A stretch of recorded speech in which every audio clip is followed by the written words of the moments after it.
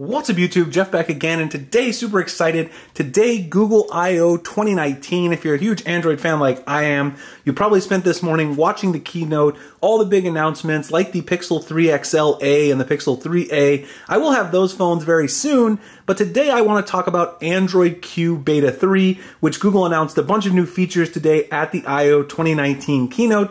So we're going to run down some of the biggest user-facing features that you're going to notice. Of course, I'll recap some of the other things like security and privacy features that Google mentioned, but those are not really things that you're going to see when you actually use the device on a day-to-day basis. So a couple of really cool features that they mentioned which are not actually live yet. I want to talk about those first. Those will be really quick. In accessibility, you're going to eventually be able to go into accessibility and enable something called live caption. It'll probably be somewhere right here where live transcribe would be, right around that area. Live caption lets you enable captions for all videos, things on your device, whether it's in YouTube, Chrome, a local video, things like that, and it's going to translate the video in real time. Now you can do this either with the volume up or the volume down, so if you want to watch a video and not disturb those around you, you can still see a live transcription of the audio itself. Now that is set to roll out later this year, so it's not on Android Q Beta 3, but it is a really cool feature that they announced. The second thing that Google announced, which will also be added to Android Q later this year, but is not on Beta 3, is a new feature in digital well-being called Focus Mode, and also some family settings which will allow you to remotely set some permissions for your kids when they're using their devices. Focus Mode is a way to basically sort of tune out other apps that you're not interested in while you're trying to get some work done. And again, that is not in Beta 3, but it will be added to Android Q later this year. Hopefully in Beta 5 or 6, one of those release candidates will have that. We can talk a little bit more about it at that time. Alright, so let's go ahead and talk about the big features of Android Q that you're going to notice on the user-facing side. And one of those features, of course, is system-wide dark theme. We now have a toggle in the quick settings up here. You can go ahead and just tap that and it will turn on light mode. Tap it back again, it's going to turn on dark mode for you. That's a feature we've had requested for a long time. It does give you a true black, which is going to save on some battery life. If you go into the settings, all of your settings are themed to dark mode.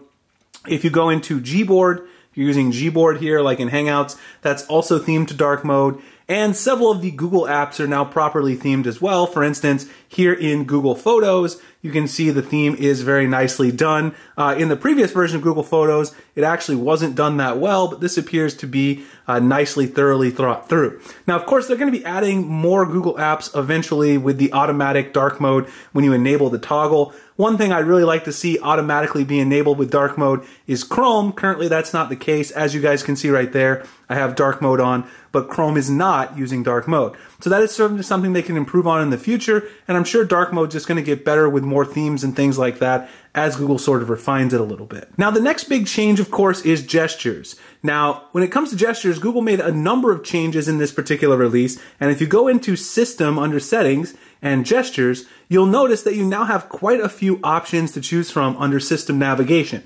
So their first is the fully gestural navigation, which I'll actually talk about more in a second, but that's not the default. There's the 2-button navigation, which is the current default. That's what we saw on Android P and that we've been used to for the last year.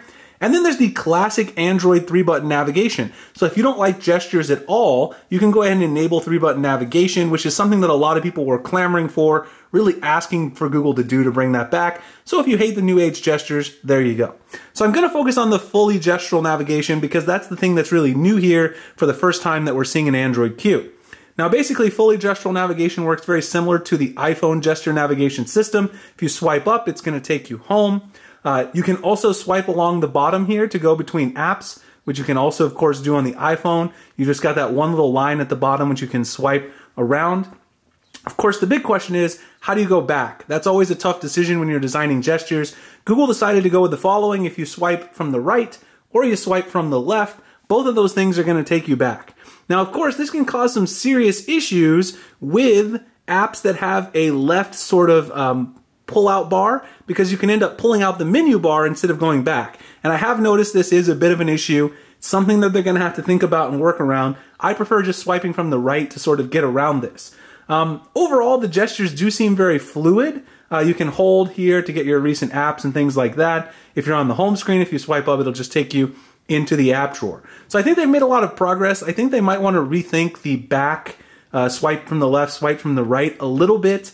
I kind of like the swipe up from the left and swipe up from the right on the bottom which is what Samsung has in the Galaxy S10 series. A little bit less confusion and accidental touches for apps that have that menu bar on the left-hand side. But of course, that's just a preference, and I do think this is really progress in terms of going all in on the gestures, and I think that's something that a lot of people want. You guys will have to let me know below what you think about the new gesture-based navigation system. Of course, there are a lot of other changes coming as well. You're getting smart replies in all of your notification apps, things like that. A lot of security and privacy changes. For instance, if you now go into the privacy tab that they have in settings here, you can actually check all the apps and sort of what they're using in terms of permissions.